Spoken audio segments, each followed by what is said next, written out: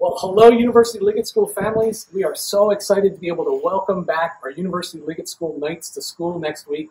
And what we thought we'd do is put together a little bit of a video to give you a preview, a sneak preview of some of the ways in which our building is going to be different, our behaviors are going to be different, our protocols are going to be different, and of course all of that, everything that we're doing is in an effort to keep everybody as safe as possible as we open our school building in a challenging time. And so I'm going to take you on a little bit of a tour of the building. We're going to see classrooms, we're going to see the dining facility, to try to give you a sense of what's the day in the life of a student going to look like here at school when we open up next week on September 8th.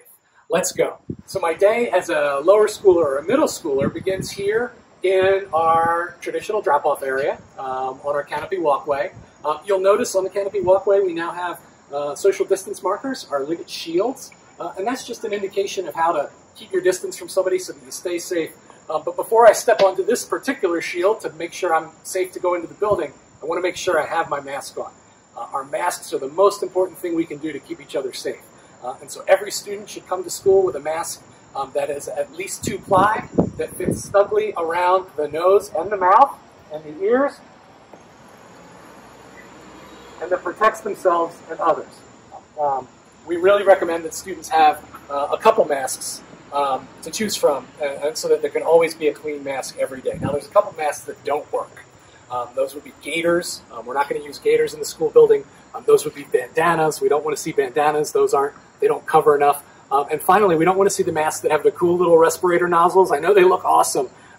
Studies show that those actually let out a little too much air, and so it defeats the purpose of wearing the mask. So a nice 2- or 3-ply mask. You can wear a surgical mask if that makes you more comfortable. But make sure when you step out of your car, you have that mask on, and then you move on to screening. So screening is how we can be sure that you're healthy when you come into the building. So you're going to step out of your car with your mask on, and one of our wonderful adults is going to come over and say, good morning. Good morning. Good morning. Welcome back. Any COVID symptoms? No. Any exposure to COVID? No. Excellent. Your temperature is 97.7, so you're all set to come in. I'm ready to go in the building. Let's go get our day started. Have a great day. Look who it is. It's Mrs. Dellinger, head of the lower school. Hi, Mrs. Dellinger. Hi, everybody. I can't wait to see you next week.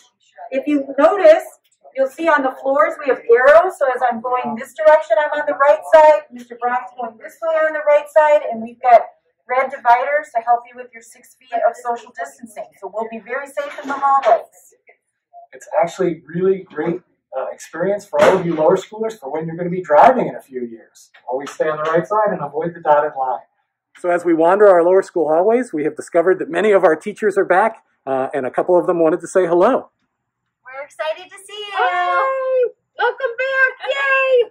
So here we are in a lower school classroom, so you can get a sense of some of the ways in which the furniture looks a little bit different for this year. And the whole goal of this new furniture, these beautiful plexiglass dividers, is just to keep everybody separate so that we're not sharing any germs that we might have. So you're going to see a lot of these plexiglass dividers in lower school, middle school, upper school classrooms, just as a way to keep social distancing in space. Now, if you follow me out here, the other thing we're going to try to do a lot of is use fresh air and to be outside.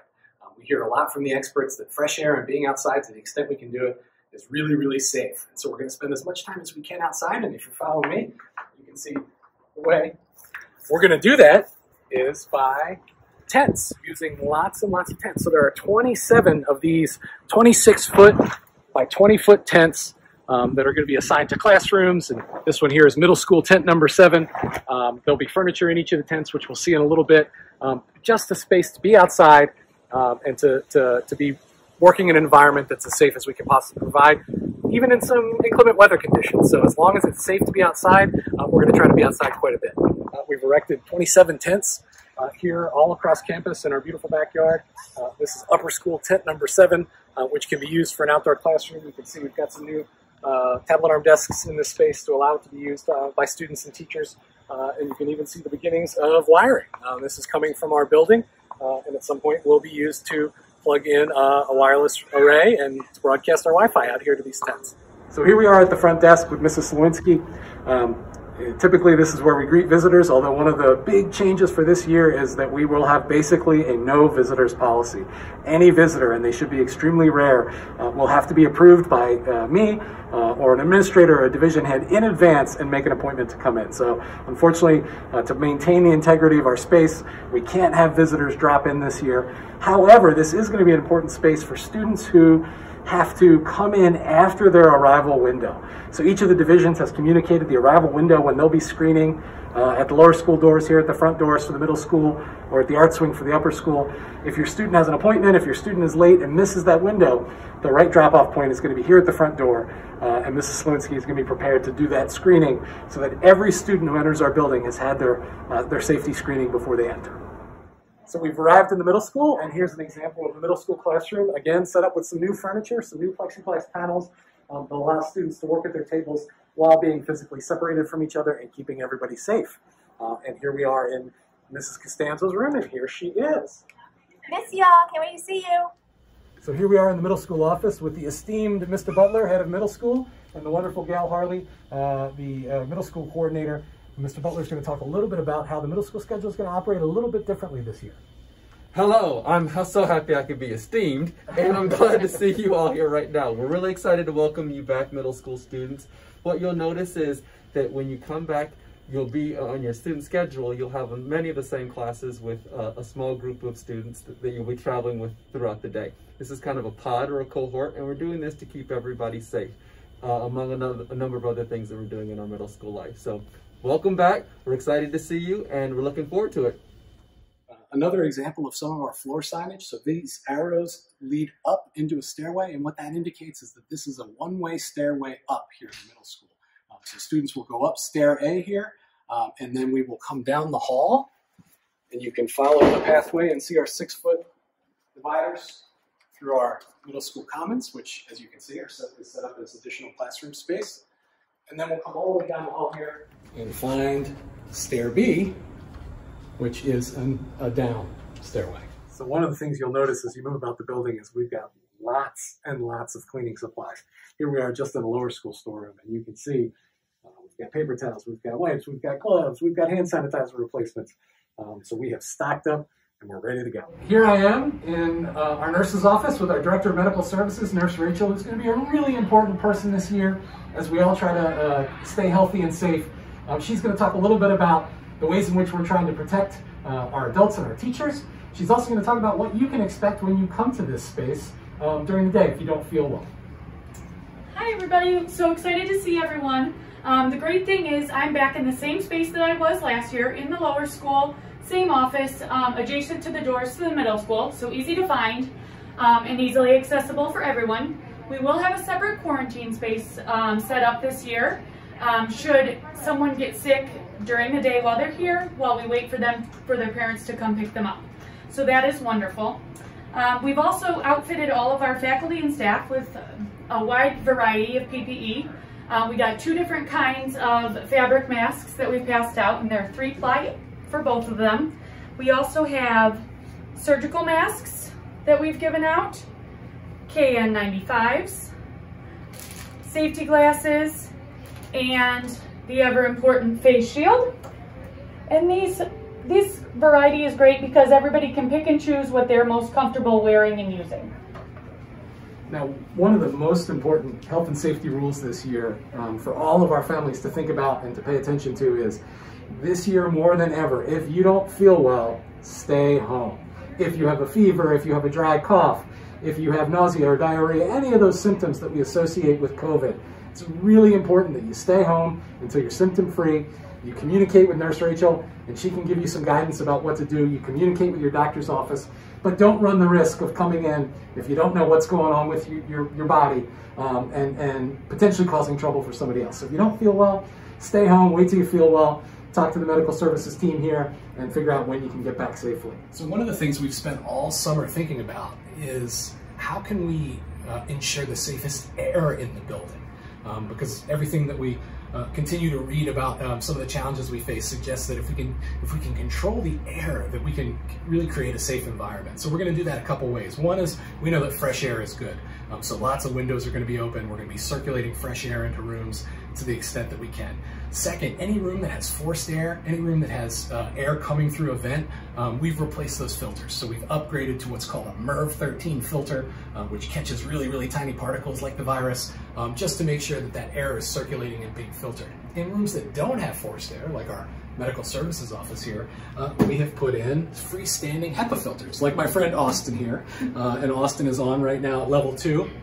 And what Austin does is just sucks in the air, filters it, and spits back out clean air, and can cycle, in a room this size, can cycle the air probably a few times every hour. And so you'll see a variety of these straight out of Star Wars in rooms throughout the building, and just know that they are running to keep our air safe, and we'll continue to monitor our air and to do everything that we can to keep fresh and clean air in our building. So as you travel throughout the building, you'll notice our ubiquitous hand sanitizer stations. There's over 40 of these deployed throughout the facility, with more on the way. One of the most important things we can all do in this challenging time is maintain clean hands. And so that's lots of washing, and teachers will direct students, particularly in our youngest grades, to do a lot of hand washing. But also, anytime you pass one of these and you're gonna adjust your mask or you're about to go eat, take a couple squirts and sanitize your hands. The extent to which you can keep clean hands is going to keep you and everybody else safe. Welcome to the cafeteria, which looks a little different right now. We won't be eating here all together in this space like we normally do. As much as we love that, it's just not safe for everybody to be taking off their mask and eating all together. So we'll be eating in smaller groups. In the upper school and the middle school, that's outside with small groups of friends or advisories. And in the lower school, students are actually going to be eating in their classrooms, and lunch is going to be delivered to them. And here to talk a little bit more about what that's going to look like is Jody DeVee, our Director of Catering Services. So this is what a lunch cart is going to look like every day. We are going to have hot entrees and individual wrapped portions with meats and vegetables and potatoes and rices, whatever the menu dictates. Each classroom has their own single-service napkin dispenser. We have pre-wrapped cutlery kits, fork, knife, spoon, napkin, salt, and pepper seasonings. If you kind of scroll down a little bit farther here, these are going to be individual cups of maybe fruit, vegetables, applesauce, things like that. Sandwich, peanut butter and jellies, turkey and cheese options for kids that don't want to have the main entree that day. Those are going to be on the cart delivered every day. Each classroom is going to have a name of a teacher, students. Here we've got dietary restrictions, gluten-free, vegetarian. Those things will all be available on the cart. We swing the cart around. We've got an accessory for beverages that can be milks, bottled water, juice. Gets right back on the shelf. These get delivered to the classroom every day. Trash containers are removable as well, so we can actually do some moderate recycling if available. Within that, that's the lower school lunch program for this year. Example of what middle school and upper school lunch are going to look like in either advisories at middle school or by grade level in upper school. Students are going to come into the cafeteria and have a whole variety of options, hot and cold, to be able to grab and then go eat outside, go eat with your advisory, eat in smaller groups, because we won't be eating together here in this big space. So let's take a look and see what the line holds today. We've got some individually packaged coleslaw. It was pizza day, so we have different combinations of pieces of pizza in our to-go containers. All the condiments we need here. And then over on the salad bar, we have Caesar salads today. So lots of options to choose from, and that's what lunch is going to look like for middle and upper school. So one of the things this challenge has forced us to think about is to think creatively about all of our spaces. How can we use some spaces that maybe are underutilized during the day to continue to try to spread people out and create that all-important distance? And so one of the spaces we thought about was the Bowl Campus Center lobby. This is a beautiful space that we use for events, but during the day, not a whole lot goes on in here. And so we've actually built 3 classrooms, Bowl 1, Bowl 2, and on the far side, Bowl 3, that can be used during the school day for classes in the climate control here. And come on, we'll take a look at Bowl 2. And as you can see, we've got our classroom furniture, some tablet arms still to arrive. We've got our whiteboard, we've got our cleaning supplies. So again, a creative use of space that we already have just to create a little more classroom space for us, for students to use. So here we are at the Arts Wing entrance, which is our exclusive upper school entrance this year, with our head of upper school, Mr. Brock Dunn, who's going to talk a little bit about that process. Hi guys, it's so good to see you all. We're looking forward to having you back on campus. Check in. If you look on the ground here, you'll see some spaced, socially distanced stickers. You'll stand there, wait your turn, and we'll check you in through a screening that involves a temperature take and a couple of questions, and then we'll get about our day. We are looking forward to having you back real soon. And here we are in an upper school classroom. Again, you can see how we've used some dividers, some corrugated plastic dividers to separate students while using the traditional classroom furniture. We're almost ready to go. So we've made it here to the upper school, and as you can see, we have some of our floor directional signage as well. But even more importantly, we have happened upon a legend of the upper school, Mrs. Katanik, who's here getting ready in her faculty meetings, getting ready for students next week. So here we are in the very rarely seen backyard at the University of Liggett School, our maintenance yard, with some of the heroes of our preparation for the school year. This is most of our facilities team. We've got Carrie, we've got Mike, we've got Shanti, we've got Anthony, we've got Jimmy. Joe and Eric are out still working. They've worked tirelessly all summer, cutting plexiglass, building dividers, refinishing air handling units, putting up tents, cutting the grass, delivering supplies. We couldn't do it without them.